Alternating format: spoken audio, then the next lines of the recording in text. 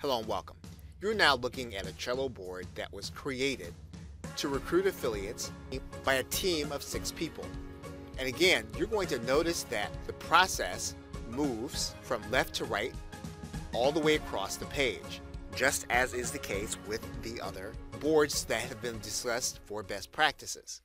This is a simply managed board because all that has to happen is that when someone takes an action, they will just move the person into the column. And at the end of the launch, then all of the names are moved back into the list of affiliates to start again.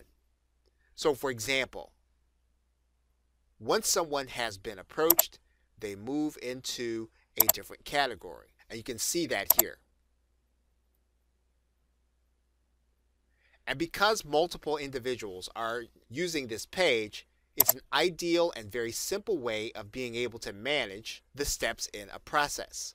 Of course, at the end of every launch, we can go to the Show menu, and then we can copy the board again so that we will be able to reuse the board for a different launch.